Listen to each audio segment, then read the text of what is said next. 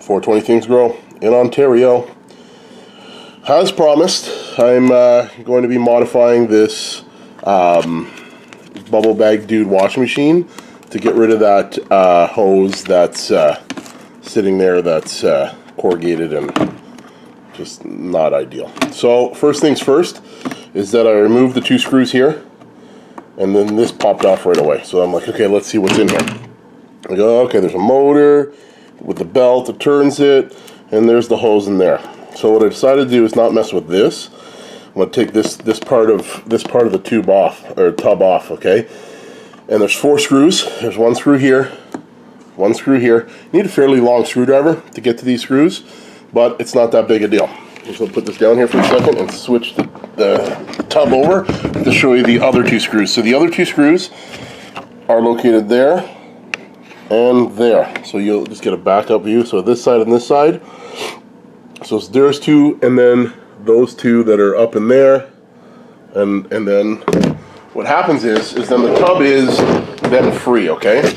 But the thing is, with the tub being free like that, you've got these wires that run up here to the switch. I've taken these 2 screws off to see what it looks like in here, and I don't even know what's going on there, so I'm going to leave that there. What there is here is they have this bag of wires and connections, and this bag is it's like a little tie strap right here, a little zip tie, whatever you want to call them. So I cut that, and I pulled this. I can get this out now. Okay, this bag is a great waterproofing bag here, but I'll probably replace that with a Ziploc bag or some electrical tape, and get it an actual good seal, because it was just a little seal with this, like a little zip tie like this. Okay, but anyway, so now that I've got this pulled out, I've got enough room with the wires to be able to pull the tub off. So let's do that next.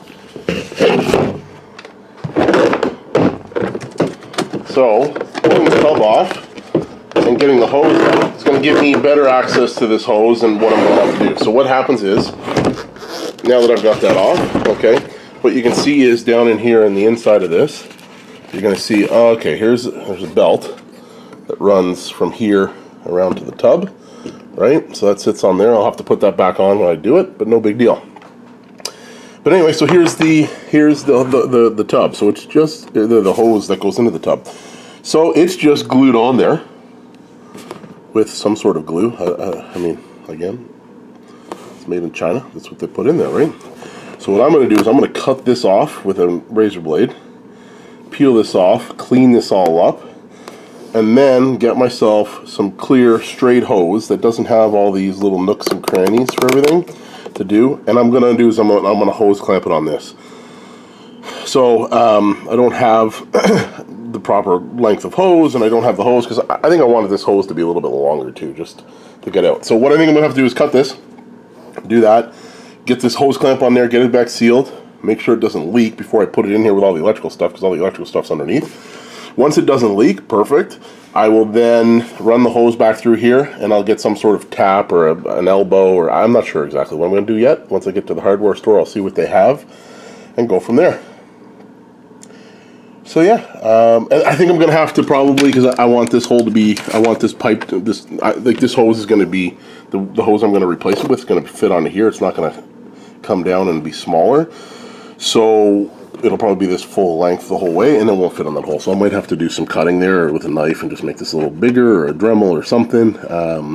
Or I could, in theory, put a piece on there, glue it, and then a reducer. But I don't want to reduce it. I want decent flow, and I don't want to have to worry about it. So yeah, that's probably what I'm going to do. So I'm going to put this on pause. I'm going to cut this off, go to the home hardware and see what they got for parts that'll fit here, and start the video back up when I'm putting the new hose on.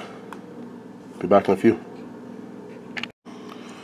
So just to let you guys know, I don't want to, just so you're not getting in here with your knife and going crazy. I just scored it just a bit, and then what I did was I cut into here, like, you know, under this part where it's not near the pipe, because what I don't want to do is I don't want to gouge this like crazy, and then when I'm putting on my new pipe for it to cause a leak or anything like that. So now I'm just going through and I'm just going to hand pull off the rest of this stuff. Like I said, if I have to go back in there and make some more cuts with the knife, I will, but I think this plastic's pretty cheap, so it's going to tear and come off with a little bit of a score line that I put in there, not going into the plastic.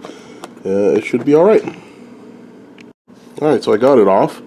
There is a fair bit of glue left over. You want to make sure this is clean. You don't want to put that other hose on there with the hose clamps, and if it's not clean, it's just going to be a nightmare to get this for it to stop sealing. So anyways, make sure you clean off, get some sort of something to scrape that off. I didn't even get a line where I cut into it, so it should be good to go. Alright, ladies and gentlemen, so what I've done is I've gone to Home Hardware and I've bought $11 worth of parts. So I bought an elbow and a cap. I got 2 feet worth of, it's 1 inch outside diameter pipe with 3/4 inch inside diameter pipe. Now this pipe, I definitely had to use a heat gun to get over this spot. I would suggest that you do the same thing, or blow dry or something, because it's fairly snug. I think we probably could have done without with the clamp, but because there's electrical in here, I for sure don't want that to leak. So what I've done here is I've also gone through and I've gotten a Ziploc bag, and I've gotten some electrical tape, and I've sort of made it a little bit more waterproof than it was before. I mean, maybe not, but regardless, I took that other bag off and the zip tie was gone. So what I'm going to do is I'm going to tuck it in behind the hose in here. I'm going to not ratchet strap, I'm going to put some zip ties in there, because what happens is you got to be careful of the pulley in there, right? So it attaches to this motor and it turns. You don't want to just jam this in there and you know, it's sitting kind of in here and it rubbing up against that pulley, right? So what I'm going to do is I'm just going to get it in here, strap it down so that it's nowhere near that, and then that's going to be done. So for 11 bucks, excuse me, I think 11 bucks is a decent little add-on to this unit.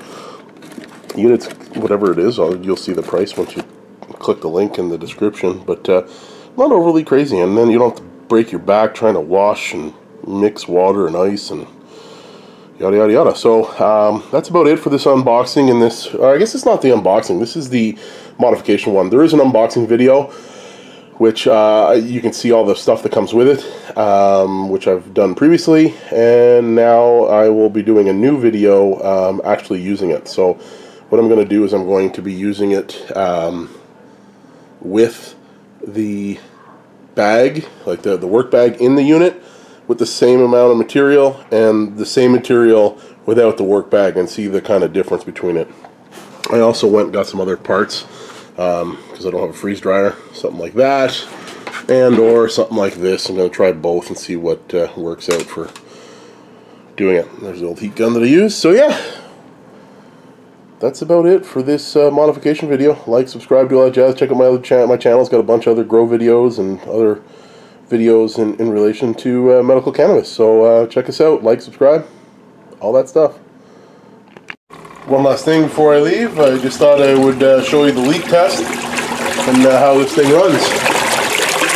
It's quite a bit of current in there, quite a little whirlpool sucking it down, so I think this is going to work wonders for my back. I don't have to do the drill and this and that and all a bunch of other things. So no leaks underneath. I got a leak at my elbow, so I'm going to have to fix that, but no big deal.